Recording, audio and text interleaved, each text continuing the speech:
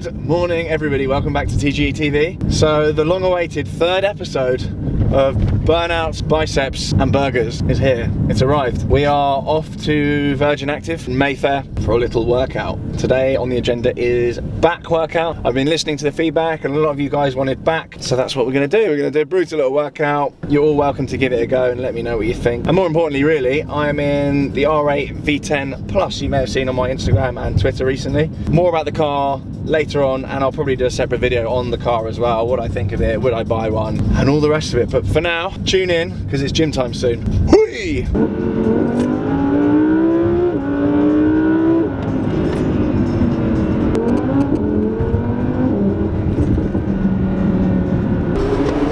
Hiya! Rah! So today's workout is going to be much in the same format as the other ones. We're going to do a 6, 12, 25 workout, and that means pain, and that means gains. Equally as importantly, crep check. Take it with me to the cemetery. MMF, that's my security.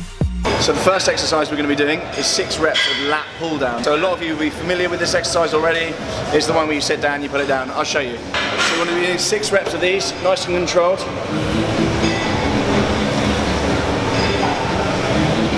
Really pinch those lats, bring your elbows down to your side. Extend at the top of the rep and pinch at the bottom of the rep. That's your 6 reps done.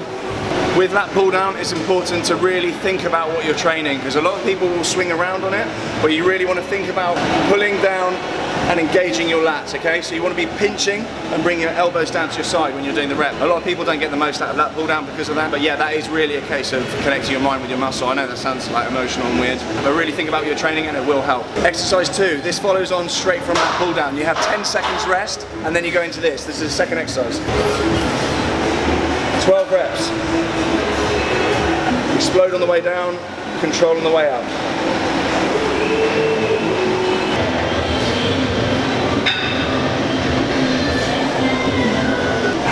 So once you're done with 12 reps of those, you want to go into 25 of these ones. Important to have a 10-second rest between them all though. So again, you'll notice I'm on one piece of equipment, doesn't take up any space at all, ideal for busy gyms. So 25 of these, go. And you can go slightly quicker with these ones.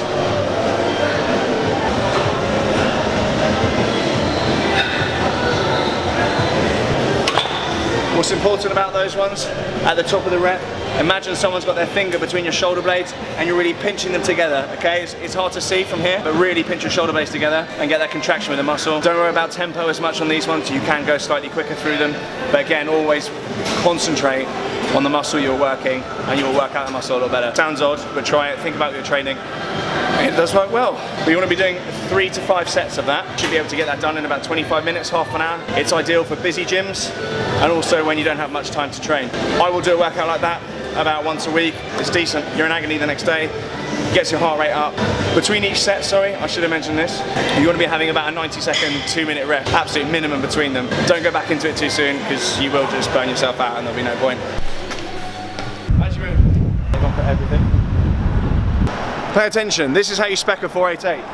This carbon bit, this, essential. Don't get a 488 unless you've got that. These, again, if you don't have that, I don't want to see it. Have you got the flag? Oh yeah, flag.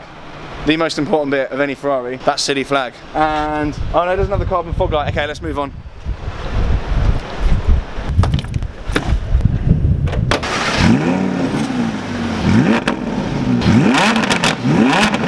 So that was your back workout. You're all done now, and no video of this nature would be complete without obviously going to get a burger. Also some burnouts as well, but yeah, I don't know about those. Might do some reps or something. Ah, what are you doing? Yeah, so we're off to a place called Mews of Mayfair. I've heard rumours there's a silly truffle burger there. So yeah, we're gonna go and check it out. Me and Cal, we're gonna go and stuff our faces. Oh, orange hurricane. It's very nice. Oh, it's HRN's one. Burger talk soon come.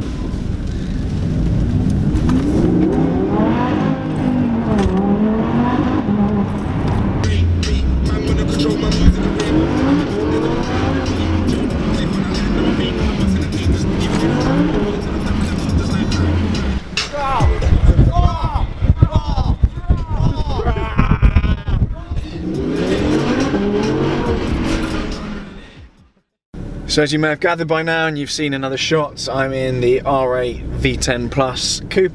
This was from West London Audi. Great bunch, go and check them out. Initial impressions, I mean, I've only had it a day, but I took it down to Soho Farmhouse the other day, took it out some country roads, really kind of muddy, wet, windy country roads, and sounds basically exactly the same as a Hurricane. It's quick as a Hurricane, but things inside, like the infotainment, all that kind of stuff, it works better, it's better laid out, feels better put together. Don't know why I'm trolling Hurricanes now, they're really good. Grip whenever you want it, it's just so usable. Like, you could probably use this absolutely every day and it'd be fine. So far so good, good impressions with the car. The only thing I'm not so sure about is the big bugbear for many people. When you're spending this kind of money on something with this kind of performance, do you want an Audi badge or do you want kind of a willy waving badge like Lamborghini? At the moment there's about 50k in it between this and an equivalent Hurricane, and some people quite like the cool vibe with these. I think it looks really, really nice, but I don't know if it's flashy enough for me, if I can say that. It's not quite aggressive enough maybe, but the car is absolutely amazing. Like, I love it, I think it's brilliant. If I did the journey with the F12 yesterday with all those wet, windy roads,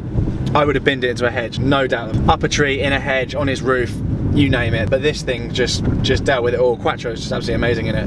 And for the money, I think you could probably pick up one of these for about 115k maybe. I mean, for the kind of performance and how much car you're getting, that's unbelievable. Yeah, I've waffled a lot.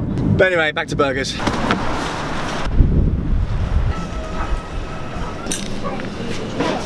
Absolutely one. Multitasking, serving and cooking it. Right, food has arrived. So what we have here is an 8-ounce burger with truffle mayo, truffle brie, charcoal bun. Charcoal bun, that's what it is. I don't know what a charcoal bun is, but it's dark anyway. And we also have truffle fries as well. And there's also fresh truffle in there. So basically, as you can tell, the theme is truffle. It's not on the menu here yet, but it's probably going to be on the menu in the next couple of weeks. So come check it out, because it looks bloody amazing.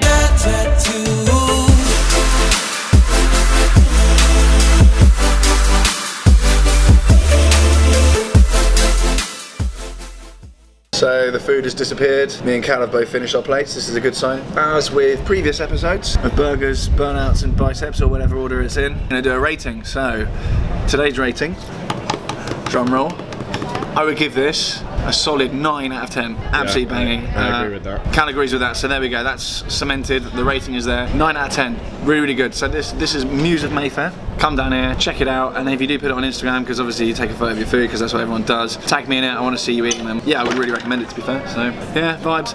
Anyway, I'm gonna go get in the R8, go home and sleep in a little food coma for a bit. Thanks for watching. Subscribe, thumbs up, all that, blah blah blah. See you later.